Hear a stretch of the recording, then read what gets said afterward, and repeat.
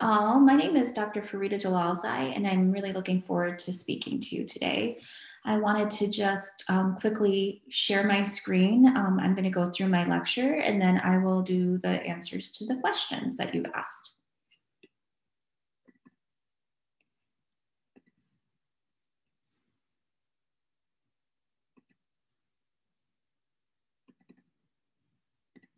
This is just like a regular presentation where things go wrong a little bit. So I'm Dr. Farida Jalalzai, and I'm a professor of political science and associate dean of global initiatives and engagement at Virginia Tech University. And today what I'm going to be talking to you about is gender and development. So it's very clear that gender plays a vital role in development and in a number of different ways. It shapes different opportunities that differentiate between men and women and also shape access to resources. And so we know that women, for example, are more likely to live in poverty than their male counterparts. We also know that women are much more likely to be undervalued when it comes to their employment in the home, or perhaps not being rewarded economically on par with their male counterparts when we're thinking about things like their earnings. And there's even those who are employed outside of the home.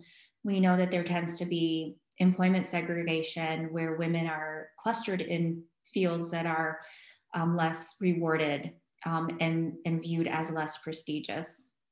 And we know also that women still tend to shoulder the brunt of domestic work. And so if they are employed outside of the home, it doesn't mean that they're not engaged in domestic labor. The findings tend to suggest that women are basically trying to do it all.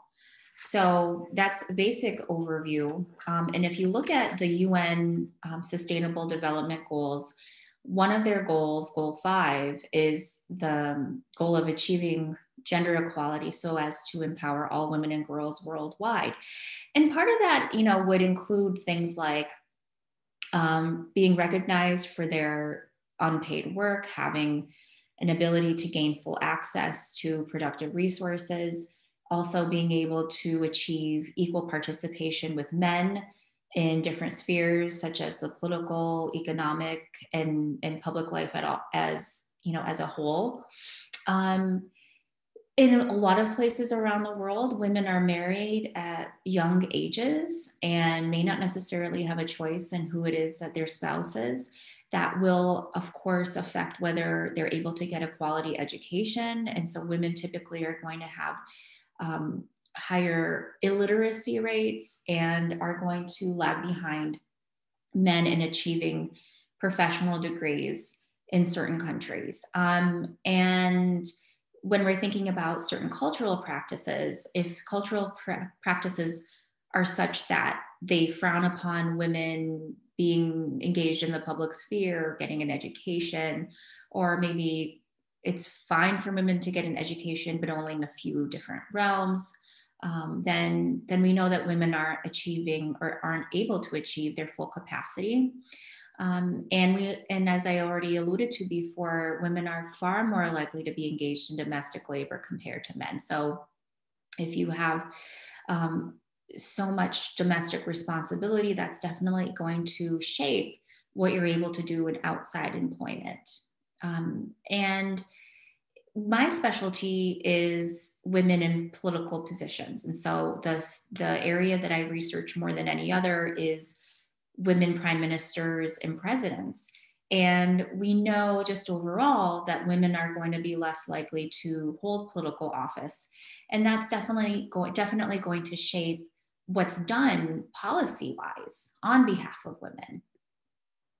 So if you look at women in parliament in 2016, we're looking at 23%. And that percentage doesn't really change much. So one of the works that I've published with my co-authors, Amy Alexander and Katie Balzendahl, defines political empowerment in relation to women and really tries to strategize different ways that we can define and measure women's political empowerment around the world. And so our definition of women's political empowerment is there on the slideshow. It's the enhancement of assets, capabilities, and achievements of women to gain equality to men in influencing and exercising political authority worldwide. And one of the things that we argue, which I think is important, is that this is not black and white. It's not a zero-sum game, meaning that if we pay attention to the needs of women, that doesn't mean that we don't pay attention to men's needs. What it means is that actually, when you address women's status, there are larger benefits to society as a whole. That when you're thinking about things like women being empowered, actually increases the productivity, not just of women, but of the economic system as a whole. And this will present other benefits. So gender equality is seen as very important for sustainable peace. There's evidence that with more gender inequality, there's a higher risk of internal conflict in a country. So there's larger benefits to the economy, to the literacy rate. You can predict a child's literacy based on whether or not their mother was educated. We know that violence is something, as I mentioned earlier, that can be combated with women's empowerment. And so when we look at all of these greater goods, this is not something that only advantages women. It's something that would advantage society as a whole, including men. We also know that, I say a lot about gender, and I'm thinking about that not as, just the ways that, not at all in terms of ways that people are born, but that we know when we have males and females, that gender is still going to be viewed as a major organization structure that will factor into social relations and also power dynamics, and around the world will still be used in such a way that creates status inequalities, and they tend to work to the disadvantage of women. But we also know that it's not just gender that's going to be an organizational principle, that gender is going to intersect with other aspects such as race and ethnicity and religion and language and other sources of inequality. So we really need to be, I think, mindful of these things when we're trying to advocate for women's empowerment at large. There's just going to be lots of factors, lots of obstacles that we need to attack. That's just a snapshot of women elites. So again, I study women political players, women prime ministers, women presidents. And so I'm interested in, say, the fact that most of the time, there's far less than 10% of all executives around the world are female. And that will affect the quality of public policy making. It affects the extent to which we're able to identify visible symbols of women's political leadership. It's going to affect things like women in other positions. So if you're a president, you'll have the opportunity to appoint cabinet ministers, for example. And so that's another aspect that you have on this slide, is that usually women are far less than 25% of cabinet ministers. And women in parliament has been given, I think, a lot more attention in terms of political positions than any other. And I understand that because we tend to associate legislatures more closely with democratic governance and representation. And so in a lot of countries, women struggle to obtain seats at the table, politically speaking. And when we're thinking about those who are crafting public policies that focus on development, it's going to matter who's at that table. And so a lot of the research that I engage says that when women have a voice, when women have a seat, that the types of policies that they're creating are much more likely to be beneficial to lifting up marginalized groups and to creating more healthful societies as a whole. So I have some questions that I was given, and I'm going to start with Soha Habib from Attleboro, Massachusetts, who asks, what type of development can work across the world to benefit women? And so I think here, I mean, of course, there's no one way, there's no one thing, but I think equal educational opportunities and trainings, access to trainings in a wide array of areas. And that could include employment training, that could include training for political positions, policy positions. Access to economic resources is really important.